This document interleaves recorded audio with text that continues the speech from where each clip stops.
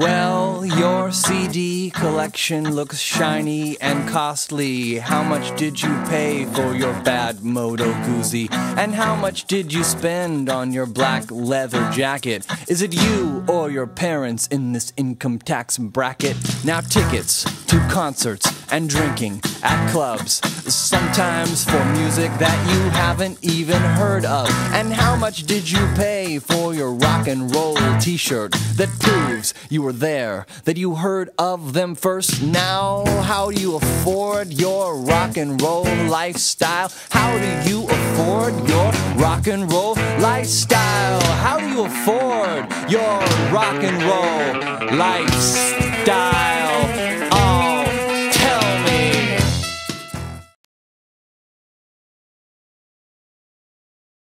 When you think of American culture, what, in a few words or phrases, what comes to mind? When I think of American culture, I think of like big cities. Easy. It's a melting pot with a lot of different diversity, different groups. I know people who think that all Americans are fat.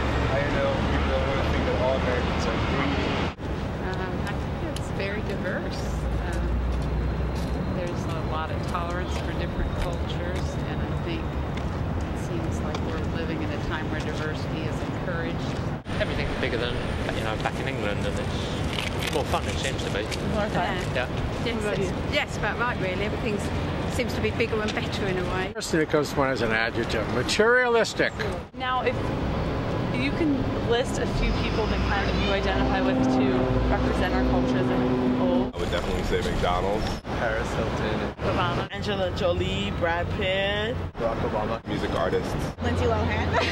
Most celebrities are the ones that get plastered left and right. Angelina Jolie is another big one. I'd like show you some pictures, and if you could just identify them. I think Tom Brady. Lady Gaga. Lady Gaga. Carter? No. Oh yeah, Tom Brady. Wait. Oh, I know who he is, but I can't think of the name.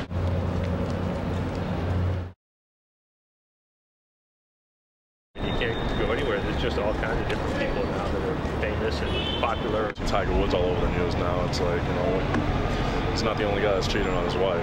What we're supposed to be. It's like they try to idealize what. The people that they're taught to kind of idolize are terrible. Off the top of my head, I can't think of any good example. The purpose of the interviews was to find out what was in people's collective memories. We learned that the majority mentioned celebrities. Is the reason behind this due to the mass media? For instance, it seems the media has a tendency to focus more on celebrity gossip, i.e. Tiger Woods, Balloon Boy, and Chris Brown, rather than on hard-hitting news stories.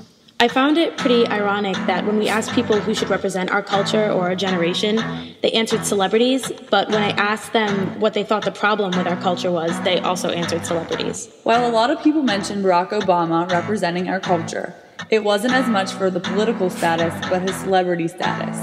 If it were for political reasons, people would know who Joe Biden was.